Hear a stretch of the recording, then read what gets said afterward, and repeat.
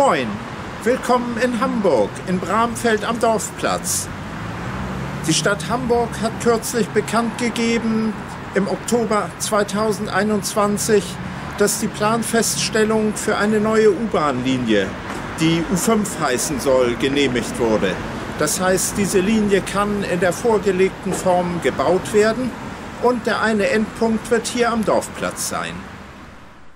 Sehen wir uns zuerst die bisherige Situation auf der Karte an. Die Stadtteile Bramfeld und Steilshoop haben im Jahr 2021 überhaupt keinen Schienenanschluss.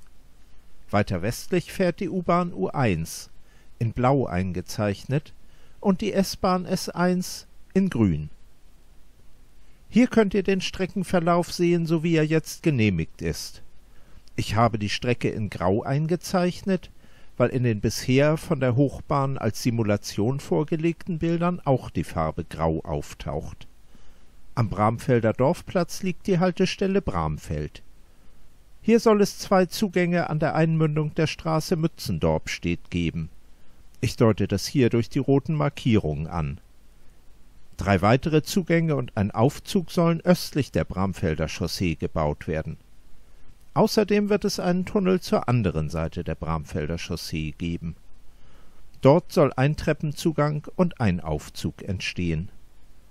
In dieser Ansicht würden sie unmittelbar hinter mir liegen.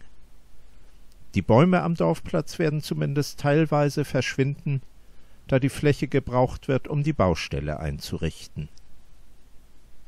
Es folgt die Haltestelle Steilshoop. Sie soll im Verlauf der Gründgensstraße liegen, etwa in Höhe der Martin-Luther-King Kirche und des Einkaufszentrums.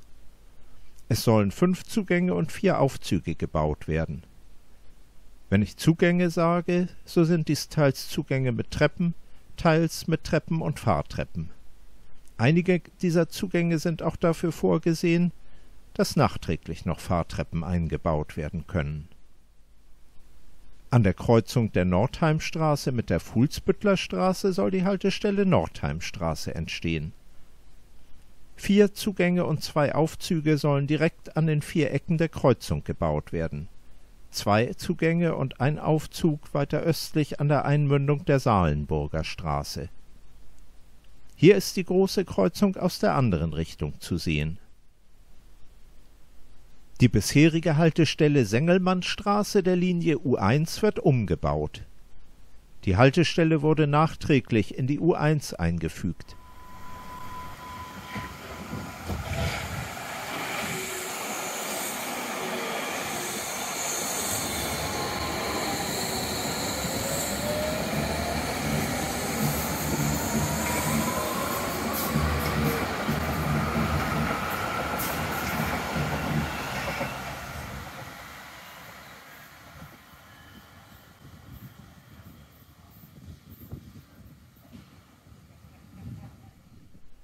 Der Stadtteil City Nord mit seinen vielen Bürohäusern wurde dadurch besser erschlossen.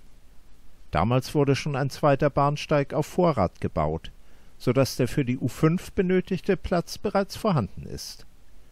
Die U5 soll bei beiden Bahnsteigen die inneren Bahnsteigkanten benutzen, die U1 die äußeren.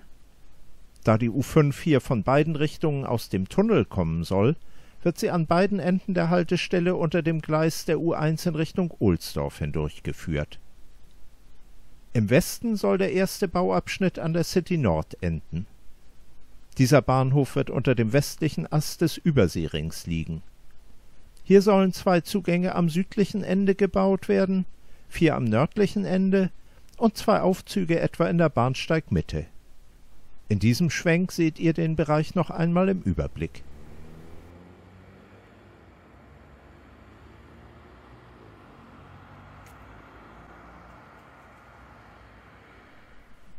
Bramfeld und Steilshoop werden also mit dieser Linie Anschluss ans Schienennetz bekommen.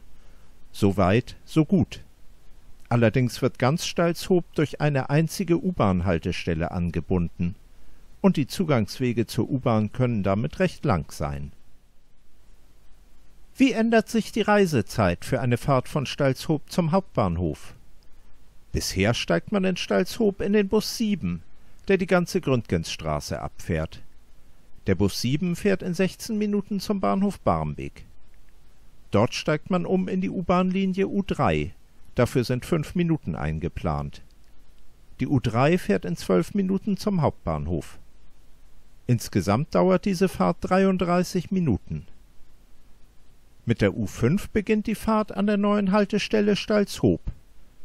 Von dort fährt man bis Sengelmannstraße und steigt am gleichen Bahnsteig um in die Linie U1.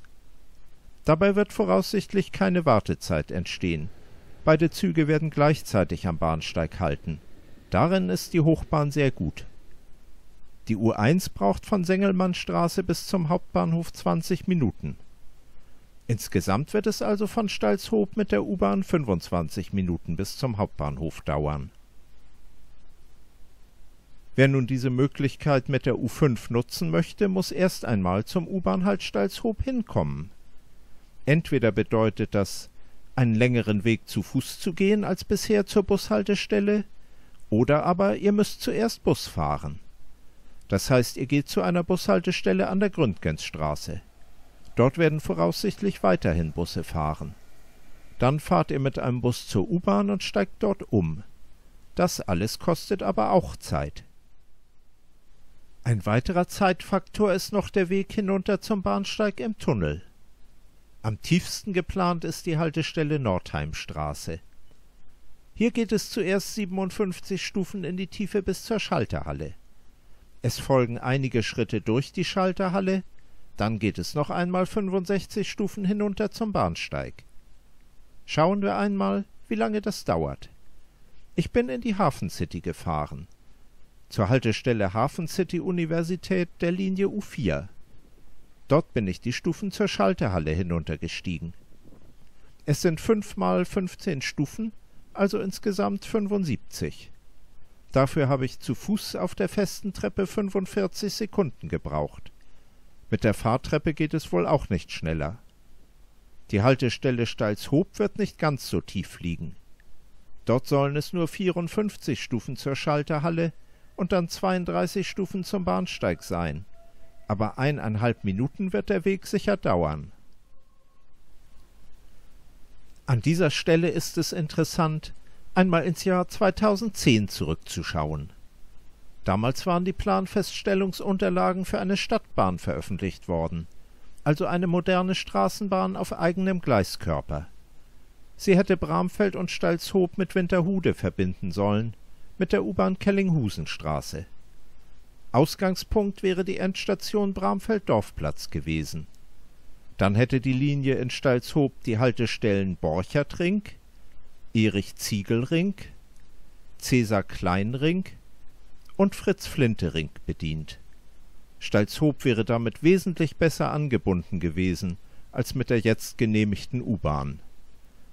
Die Stadtbahn-Haltestellen Eichenlohweg und Fuhlsbüttler Straße hätten etwa den Einzugsbereich der U-Bahn-Haltestelle Nordheimstraße abgedeckt.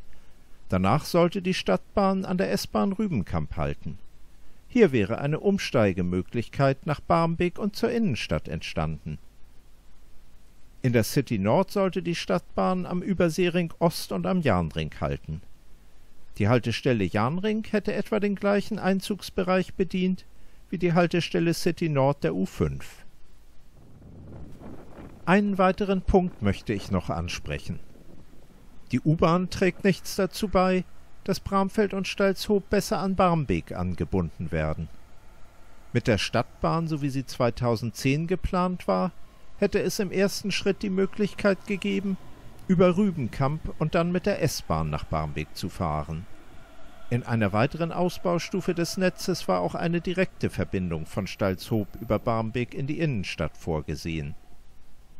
Bisher muss man fast zwangsläufig von Bramfeld und Steilshoop mit dem Bus nach Barmbek fahren, wenn man in die Innenstadt möchte.